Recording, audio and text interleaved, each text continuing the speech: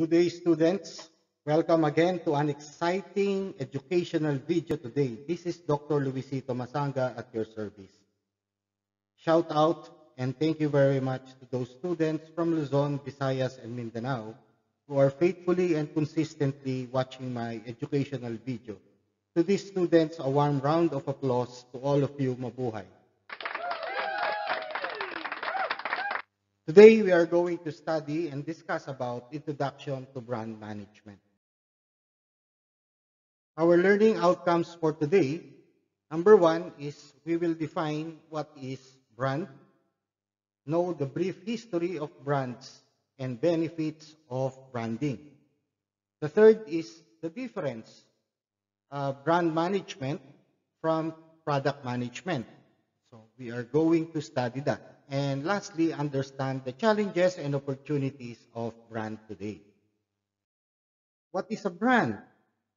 A brand could be a term or a sign or a symbol or a name or even a design or a combination of these branding elements. The intent is to identify the goods and services of one entrepreneur from the other competitors. Meaning to say it has a distinction, a difference, a uniqueness from the rest of the competition. And that is a brand. Now, a brand is also a valuable asset to the manufacturer, to the producer. It, simplify decision making. It reduced the risk, and it set expectations. A brand can also be a name. Example are this one. It could be Apple Computer. It could be Sony. It could be Samsung. It could be General Electric. It can also be a term. Like for example, in the fast consumer industry, we have Procter & Gamble. They have Tide Ariel in the detergent category. We have also Unilever in the detergent category competing Surf and Breeze. There is also symbols, like for example, McDonald's, Golden Arc, and Nike swoosh. And also we have design like Barberry's Plate and Toblerone Pyramid. So it has many branding elements. It can be name, a term, a symbol, and a design. And these are called branding elements.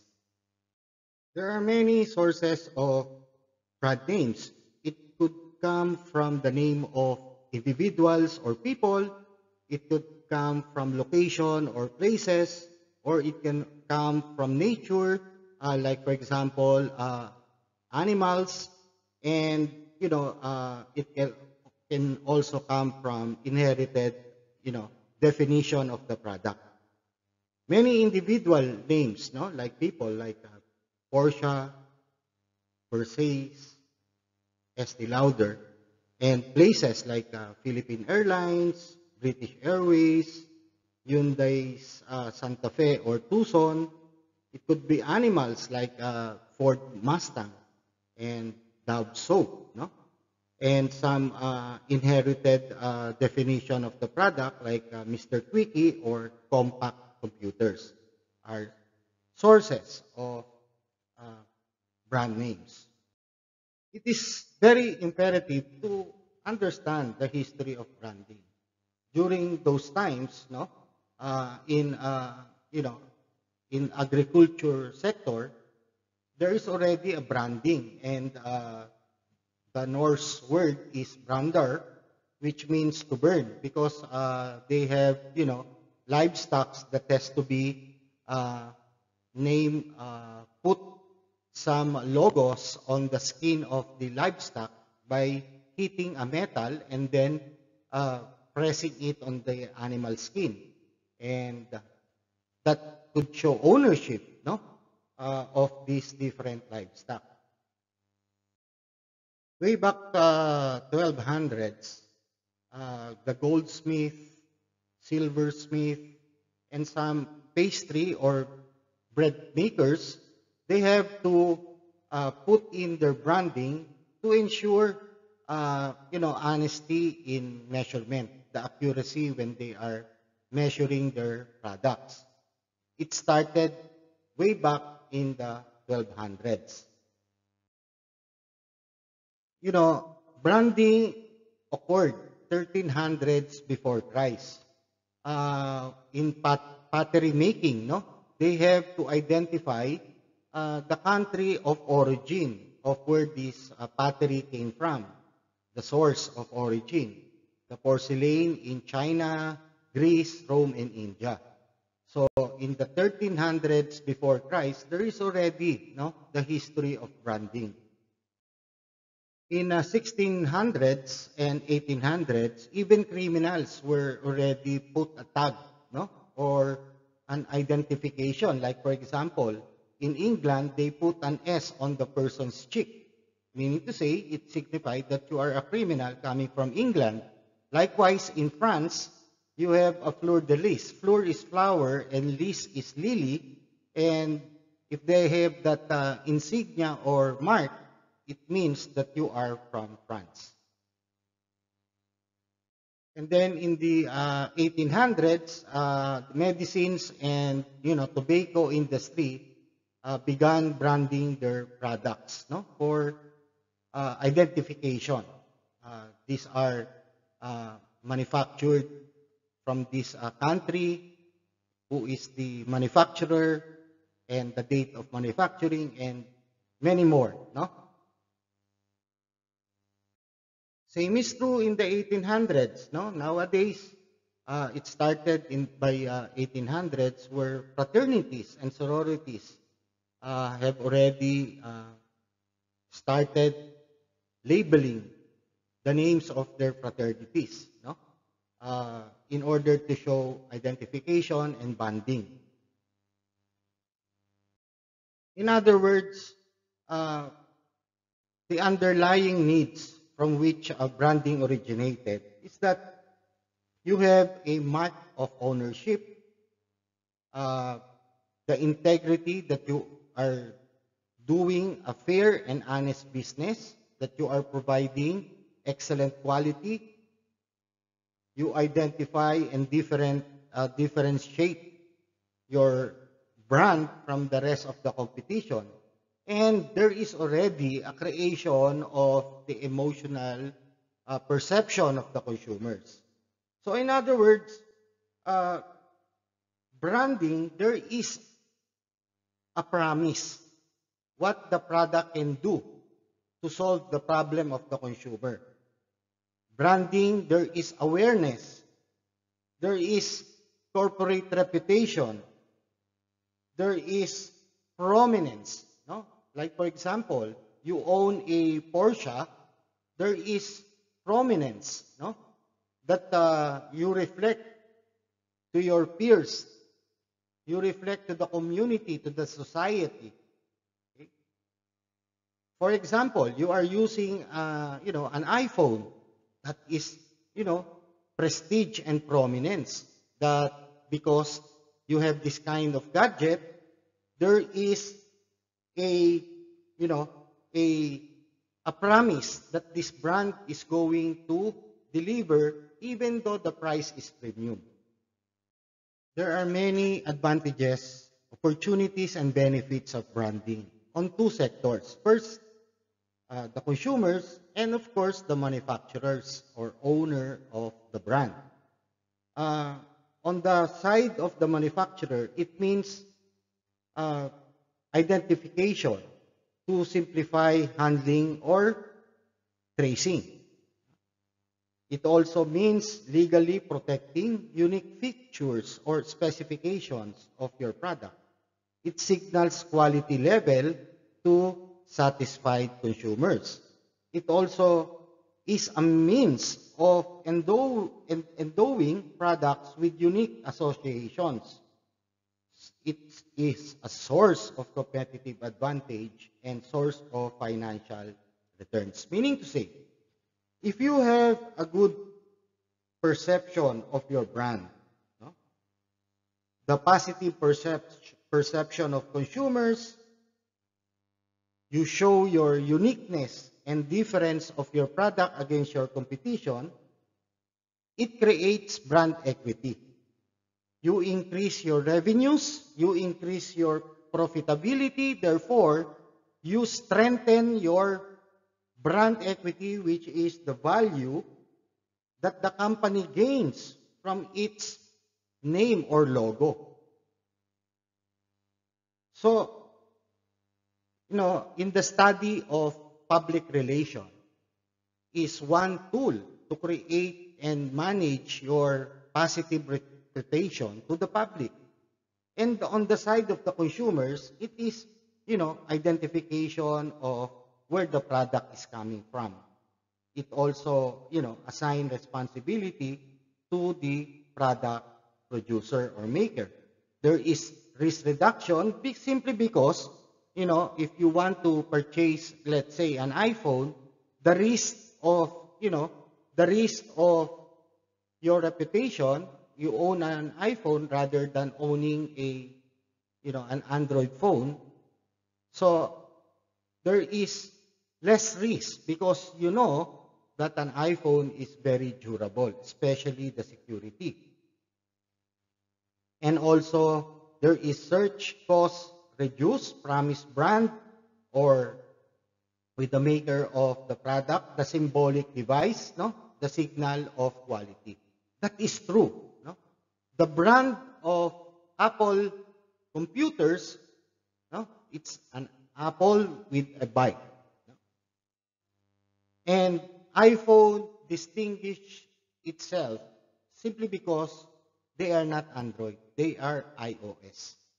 So this branding creates, though selling at a premium price, but still consumers would like to purchase an iPhone even at a premium price because there is the brand, there is the quality, there is the positive perception, there is brand equity.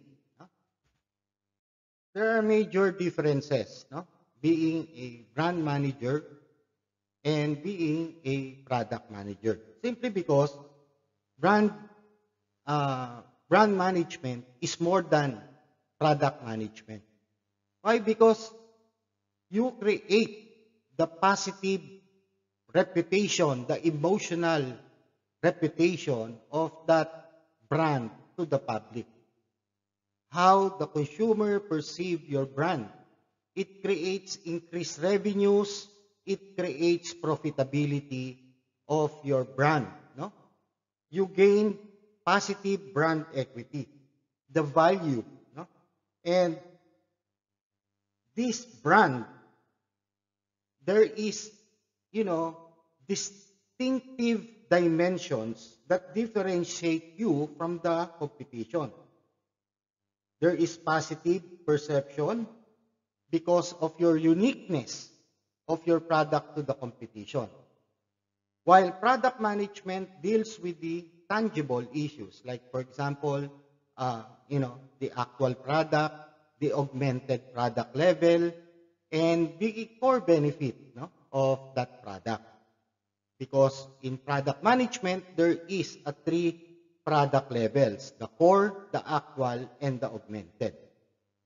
And one distinct difference between brand and product management is that in product management, managers,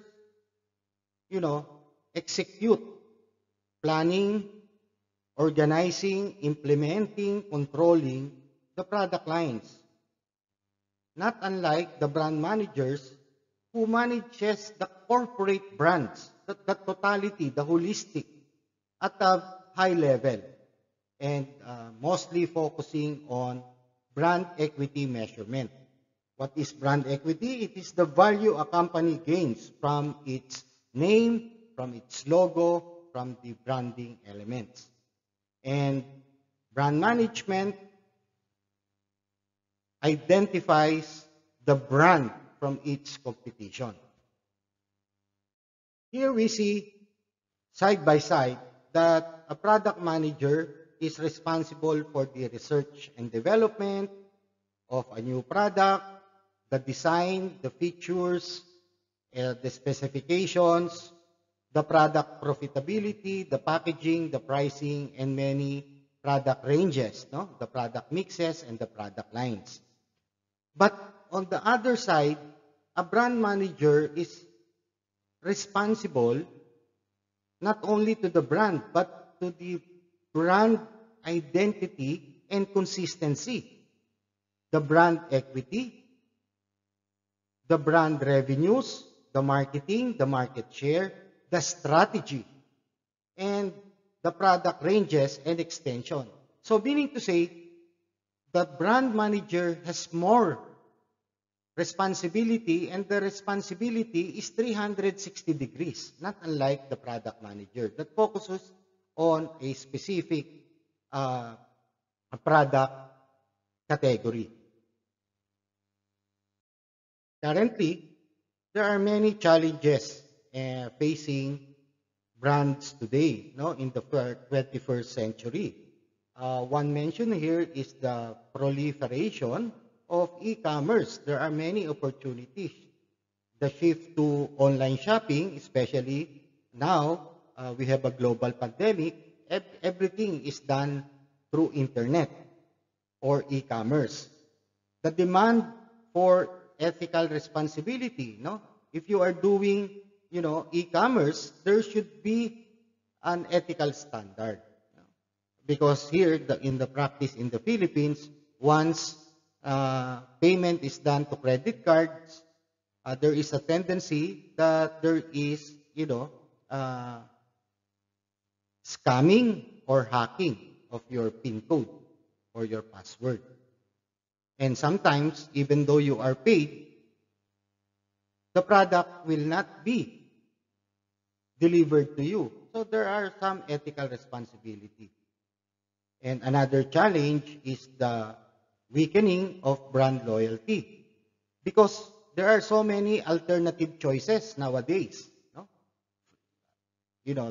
There are so many products coming from China, competing with Japan, competing with Germany, and other countries, no? In Europe and in the United States. And there is already an aging customer base, shifting demographics, private label competition, diminishing shelf space, direct-to-consumer competitors, and shrinking marketing budgets. No? Especially nowadays, another challenge is the pandemic. And nowadays, a lot of the current trend right now, it is COVID cases are now increasing, and the government is trying to reduce again the capacity. And much more, there are so many protocols, strict protocols that has to be followed. So here, the branding is the balance of health and economy. So it affects, especially nowadays that we encountered this COVID-19. Okay? And our reference is Kevin Lane Keller. Thank you very much for this reference. Thank you again for listening. Please do subscribe and share the channel. Keep safe, everyone.